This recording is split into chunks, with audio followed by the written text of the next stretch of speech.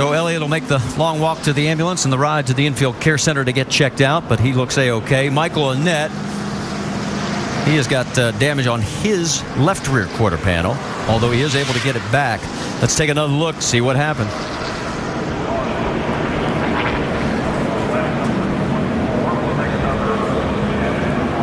Well, you can see right there, looks like Kenny Wallace got tagged.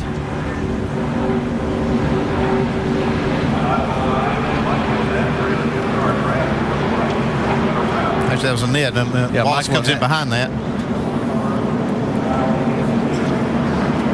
And right there you saw Mike worried about the 62 coming back high, and he ends up getting into the tail end of it. Yeah, that's Todd Bodine, who was trying to push Michael Annett there. You have to be really, really careful as you get to the corners. You know you want to stay latched on and attached. See Tony Stewart barely sneaking by there. Ricky Stenhouse looks like he's got a little bit of damage. I notice he's on pit road right now working on that car. Elliott Sadler nowhere to go whatsoever. We can tell you Michael Annett has made it back to pit road as well. So has the 01 of Mike Wallace. Yeah, Mike just got that last part. Here's the second impact. See, Mike was going around the other car on the bottom, and he thought he could swing back low on this car, but he just couldn't do it. From Clint Boyer's on board. Outside, next car, spin behind you, come on. You're clear, outside, caution, nice job. That's when you're sitting in the seat just wondering if that car is going to clip you as it comes back. You see just how close that's going to be for Clint Boyer right here. Wow.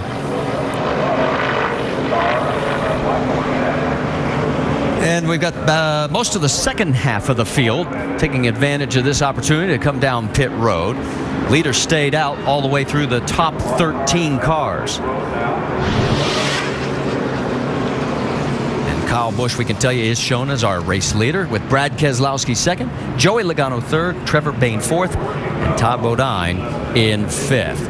There you see Carl Edwards, as he has yet to find his way up towards the front of this field. Reed Sorensen still trying to battle back from where he had to start. Well, you see a lot of people changing tires. Jeremy Clements gets going. A lot of them are changing because of all the debris on the track. A lot of them probably ran through that and want to make sure they don't have a hole. Gives us an opportunity to step aside because we're going to be under the caution for a little bit to clean up the mess here at Daytona. Our race is presented today by GoDaddy.com. ESPN, the home court of college hoops, continues today. First at 4 Eastern, Reggie Jackson and Boston College face a rejuvenated number 19 Tar Heels team led by Tyler Zeller. I like how you say that. I was just giving you an opportunity. Then at 6 Eastern, Isaiah Thomas and the Washington Huskies face a key contest against the ranked Pac-10 foe. They take on number 13 Arizona, led by Derek Williams. It's college basketball. ESPN today. Both games available online at ESPN3.com and on your phone. From the pit studio, Alan, Rusty, and Brad, 27 laps into the 120 that make up today's NASCAR Nationwide Series race, cleaning up a big mess down in turn number 2 as they tow away the cars of Elliott Sadler and some of those others damaged in the wreck. You see we're on the double up and 1 to go before the restart. Carl Edwards with problems, reporting earlier, engine troubles. He's been on pit road a couple of times with the hood up under this yellow, Jamie. Alan, yes, he said he was down a cylinder. It didn't sound right. They came in, they checked the plug wires.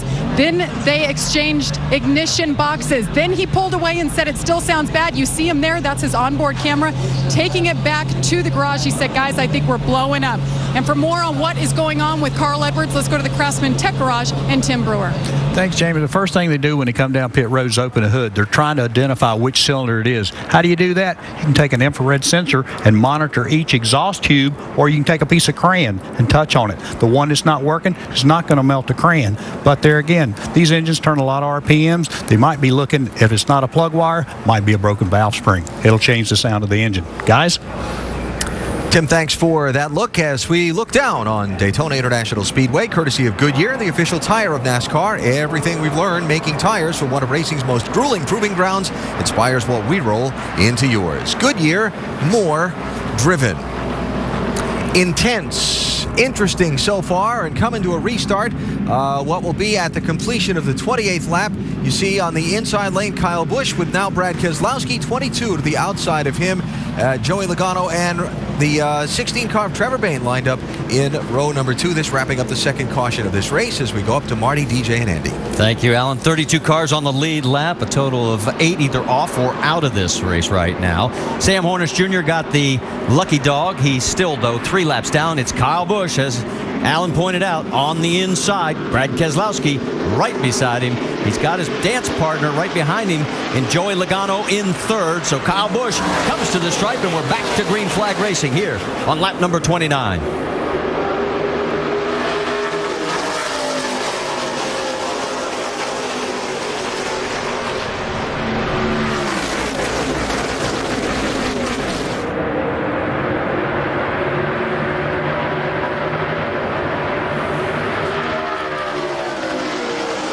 Down the backstretch, the 4-car attack right now in 3rd and 4th is Brad Keselowski with Trevor Bayne giving him a push. Look a little bit further back, you saw Danica Patrick. She's running in 6th with Clint Boyer. We've seen these partnerships kind of shift around and change on these restarts. Now it looks like Boyer really is latched on good with Danica. They should be able to go to the front if they can stay like this. Well, she's going to get a lesson, that's for sure. Here comes Tony Stewart also in that mix. That's Eric Almirola trying to hook up with him. Yeah, but she did a much better job there in getting that 33 car on her bumper now. They've cleared that pack. Going to try to run down these leaders. Clint Boyer's a good one for her to have back there. He's got a lot of experience on how to do this. Do you in the 33? Spotter telling him it's just you two right now, and they are closing. Here they come on the inside. Oh, yeah, here we go. And he is giving her the push right past Keselowski and Bayne. Oh yeah, they're going to get to the lead here. Kyle Busch still up front. The question is for how long? From behind You can see the differential and how quickly they are closing. Will we have our 6th different leader this time by? It's going to be close, but it looks like Kyle may. No, Danica Patrick is going to lead. Keep it in the middle right here. Remember, she led 4 laps back at Homestead, so now she's led 2 races in a row. The question is, what kind of finish is she going to get today here at Daytona? Now, we're talking about would people draft with these younger, inexperienced drivers. If you've got a car like Danica's got today, they'll run with you, I promise. You see the stack there? First woman to lead a lap here at Daytona in a NASCAR sanctioned event. But here come on the bottom side, Brad Keselowski and Trevor Bayne saying, yo, we'd like that position back, please. Here we go with another lead change at the stripe. Brad Keselowski, it'll be our 12th lead change in 31 laps. Those 4 still side by side, and they have opened up ground over Logano and Kyle Busch. About a full second. There you see the gap back to them. Running laps of 46 seconds around here. They're flying. If you want to know what the track record for lead changes is, 35, set back in 1986. We've had 12 already in 31. I'd say we ought to have that done by about lap 60. This is great stuff. These two, and she is getting an education rapidly here. Yeah, they're averaging 194, 195 miles an hour on these laps. That's 15 miles an hour faster than they qualify. Yeah, and the good thing here is that these Kevin Harvick cars are able to stay tucked in. Clint Boyer's getting just enough air to it that he can stay behind Danica and keep pushing where they don't have to make this switch. There's Boyer trying to get more air on his front. He's got to make the switch here soon. They've been going several laps. Here it comes. Okay, the key's going to be, can she get in there and get latched on to Clint? They got the perfect situation when they have this 4-car group actually in front of them, busting a little bit of that air while they make the swap. But they're losing a lot of ground. A lot of time. Yeah, they got to get this done a little quicker. And she's got to help. She's got to slack off just a little bit and get behind him. In fact, they never... He wants me to get behind him and push. I can try that, and you just tell me what I need to do with him, because I don't know. I'm just keeping it flat. So she's trying to find out, does he want her to push? And let us get to you here. Now, Clint can't just sit back there and run, a lot of laps. He's got to get air to the front of that car.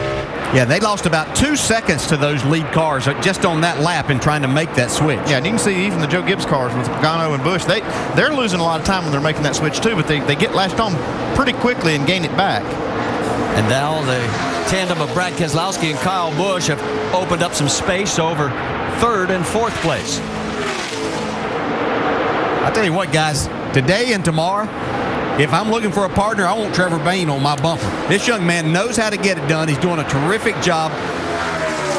I think it's going to pay big dividends, maybe for him getting himself in a position to pull out and win either today or tomorrow. We're still under green and getting word. Yes, the 66 of Stephen Wallace is making his way to pit road. This is unscheduled. He's the first pit box in. May have a tire down. It really looked like that right front was down on the ground, possibly. Our over-the-wall man, Mark Hollywood Armstrong, giving us the bird's eye view there as he's the front tire changer for that team. Meanwhile, on the left side of your screen, you can see the They're all clear. 4 cars that are running first through fourth. No change up there. Speed, 4,400 to the cone. So Steven's going to get back out, but he is going to go a lap down. Here come the Gibbs cars on the outside again. On the high side, Kyle Busch, Joey Logano. They are going to push their way back to the lead through turns 1 and 2. Keselowski and Trevor Bayne doing all they can to hold them off.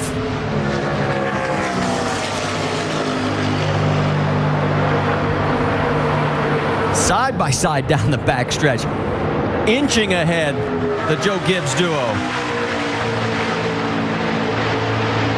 You can see where that experience is really paying off at the front. These cars have distanced themselves quite a bit from the pack.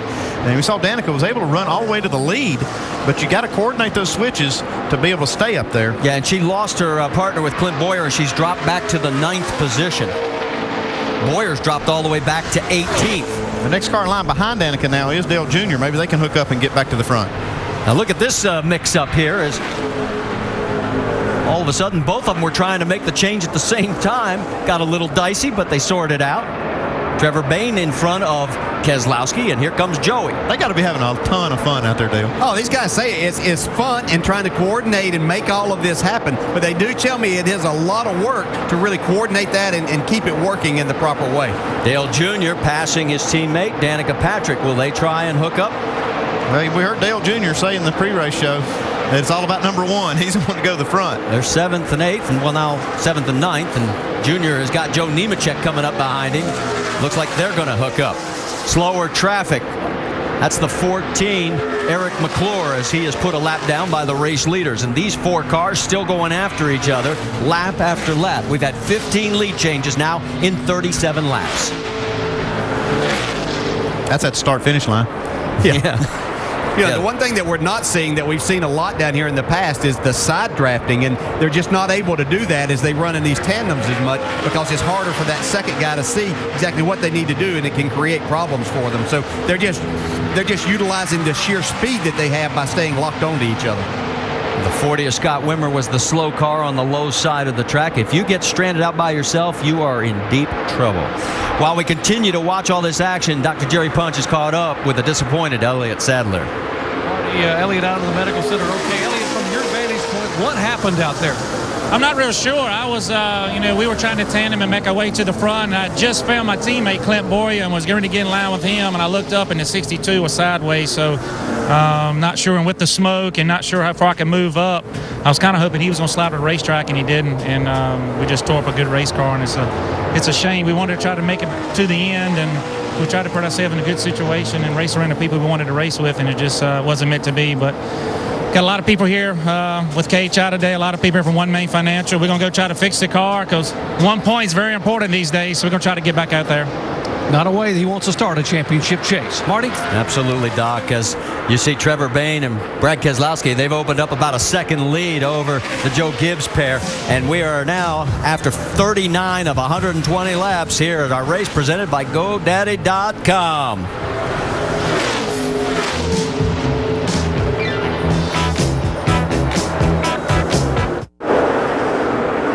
Welcome back to the Drive for COPD 300 at Daytona. And make sure to go to NASCAR.com for all your latest NASCAR information. That shot you saw, there they are, the top 4 runners. It's Keselowski, Bayne, followed by Busch and Logano. A little bit further back, in fact, about 11 more seconds back, is Tony Stewart and Clint Boyer. They have hooked up, and they are coming. But this is the biggest margin that a breakaway group, if we can call it that, the first 4 have given themselves. And you notice at the bottom of the bottom of your screen there is the 60 of Carl Edwards. He has just come back out on track. He is 12 laps down. Dave, what's the story? Marty, they changed everything electrical on that 60 car. Talked to the tuner, Troy Couples, and he told me they took it all out, put it back in. When it left, though, it didn't sound that great, and a lot of people were still shaking their heads in that Roush Fenway camp. Well, you saw him get passed by the quartet that is the front runners of this field. And you can see his last lap compared to the leaders. Brad Keselowski now in front of Trevor Bayne. We've had 16 lead changes, and a lot further back is a swarm that's, well, they're 12 seconds behind the group on the right. And one of those guys that's been coming, in fact, 2 of them, have been Tony Stewart and Clint Boyer. There they are. Let's get an update on the 4 car. Vince Welch. Well, Tony Stewart's had one of those up and down days. He was running up front, led the race early on. Then they came for that initial pit stop, and he stalled the car in the pit, so he lost several positions and has had to come from deep in the field again. But once Clint Boyer hooked up with him, the 2 have really been on the move, making their way back toward the front. Stewart also had a close call earlier, made a little contact with the car trying to draft. Thought maybe he might have punched a hole in the front end, but the team says it all looks good at this point. He and Clint, a couple of KHI cars hooked together. Still 12 seconds behind the quartet that is out front. Maybe we should change this. Maybe this should be like the pair skating championships where it'd be Keselowski, Bayne in first, and then you've got Logano and Busch in third. Because there's no breathing room between the bumpers on these cars. And on the left side, you can see that Stewart and Boyer have pulled away from the rest of that group. They've pulled 3 seconds ahead of Sorensen, Earnhardt, Leffler, Nemechek, Clements, Howard, and Patrick. Yeah, it looks like Stewart and Boyer are able to run comparable lap times to these front 4, but they've lost so much ground already.